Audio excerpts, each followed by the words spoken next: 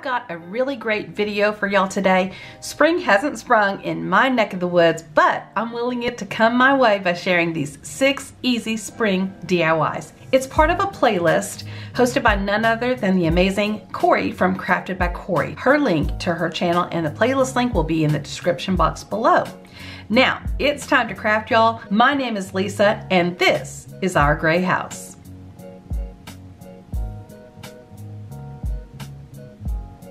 For the first project, I just start off by giving the outside of this little tray that I got from Dollar Tree a coat of white paint. And it's the color Adirondack from Folk Art.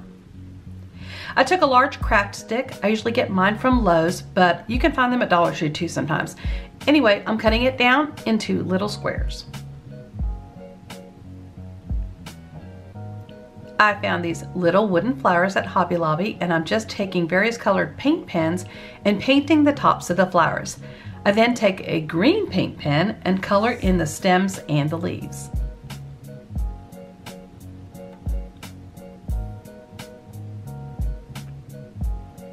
To stain the craft stick squares, I'm using Waverly Wax in the color Antique, and I'm just using a chippy brush to apply the color, and then I'm wiping it off with a damp rag and then letting it all dry.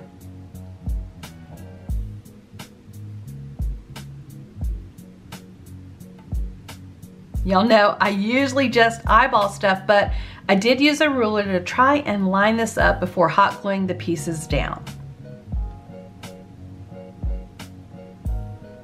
Then it was just a matter of gluing those little wood flowers down on top of the little boxes that I made.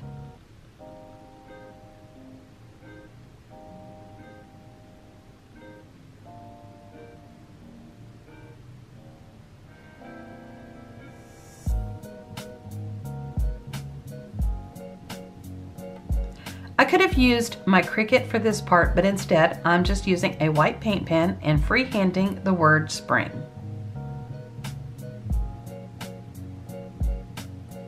And it is a little light, so I go back and retrace the letters. I would have used my thicker white paint pen for this part, but it recently bit the dust and I haven't gotten a replacement yet.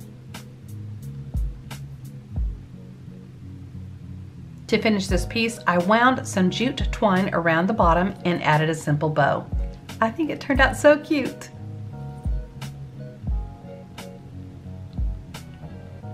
I had a few of these vintage spice containers left, so I am using them for DIY number 2. I'm giving them a coat of Folk Art paint in the color Milk Jug.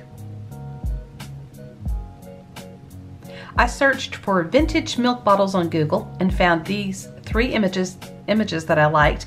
I printed them out and scaled them down to the size of the little spice containers. And I'm just taking a small dot of Mod Podge, and then I'm going to place a little picture I'd printed out on top and then smooth it out.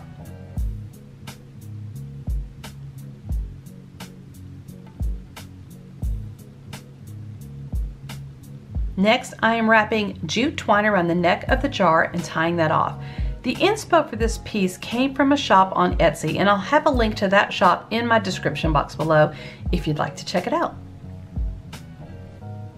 And just like the inspo piece, I am hot gluing on some black buffalo check ribbon around the bottom.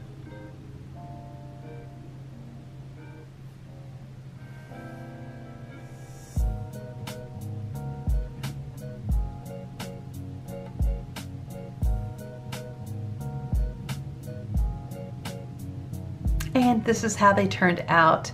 I think they're gonna look super cute on my tiered tray. This little house shape came off of another Dollar Tree sign, and I'm actually gonna make a little mini dupe of a Kirkland sign. Well, it's not actually a dupe, since this is the shape of the house and the other sign is like a regular sign shape, but you get the idea. Anyway, I'm just giving this a coat of the Folk Art paint in the color Adirondack. Adirondack? I don't know how to say that. I printed off the decal using my Cricut, although you really could freehand it, but I wanted it to look super neat. And as you can see, I also got help from Captain. He likes to scratch his chin with the camera arm thingy. Anyways, I just applied the decal and then it's good to go.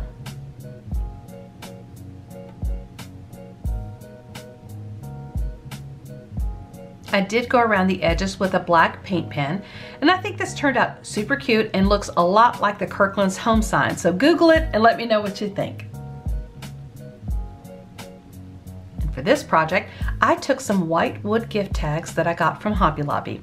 It's on an end cap in the his and her section, but this section doesn't go on sale. It's kind of like right by that section. Anyway, it's got that clearance looking tag on it, so it's always quote unquote marked down, but they weren't too expensive, and I think they are just the right size to craft with. I have this carbon paper, and I had found this trio of bunnies online, and I can't remember where I found it or whose channel it was on, but if I can find it, I'll link it below.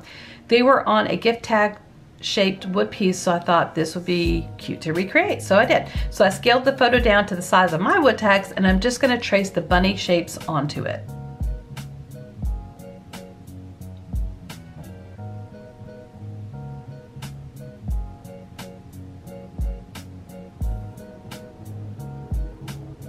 Now, it's just a matter of coloring them in. I'm using a paint pen, but you could use a craft paint. You could use craft paint, or you could even use a Sharpie marker to do this part if you want. And if you're enjoying my videos, I'd love it if you'd hit that subscribe button and hit the bell so that YouTube will notify you every time I share something new.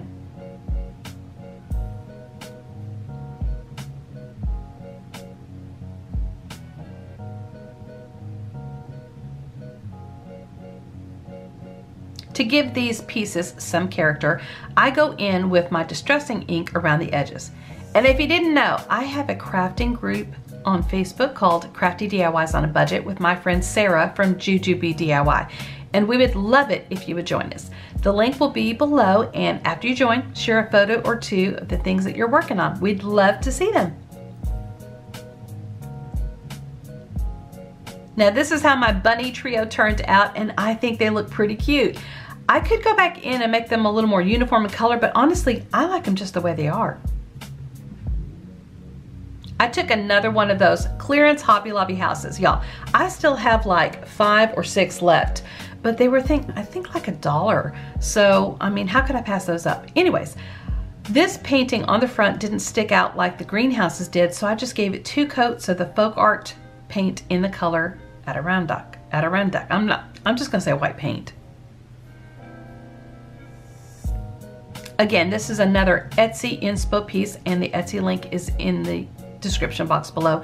I took a Dollar Tree rub-on transfer and put the word home on the bottom of this house. I took some jute twine and wrapped it around the house about 5 or 6 times, and then just knotted it off.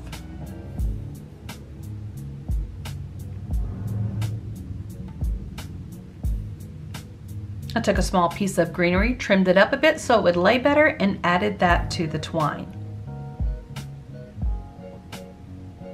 And I added some hot glue so it all stays secure. And this is how it turned out. The Inspo piece comes in a white or a black version, so I may do another recreation soon, but I just love how it looks. The final project for today is this cute little sign, which was a Hobby Lobby clearance purchase as well. I did purchase several, so you'll probably see them in future videos.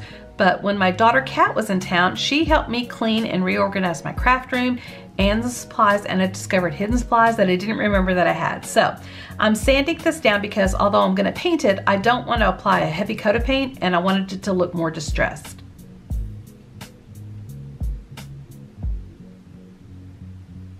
And I'm just lightly going over this with folk art paint in the color Adirondack. Y'all tell me how to pronounce that. I don't know. I'm just gonna say white paint from now on. I did use my Cricut for this one, and I printed out a decal that says, "Bloom where you are planted," and I just applied that to the front of the sign.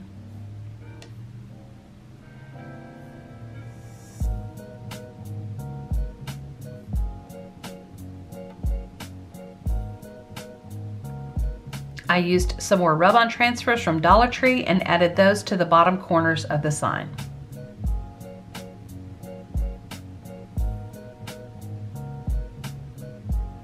This sweet little piece is probably my favorite of today's video. I just love the simplicity of it and how well it goes with my decor. I just think it's really pretty. Thank you so much for joining me today as I crafted 6 easy and beautiful spring DIYs today. And don't forget, if you want to follow me here on YouTube or over on Instagram, it's Our Gray House, but just don't follow me in real life though, because that's creepy. Bye!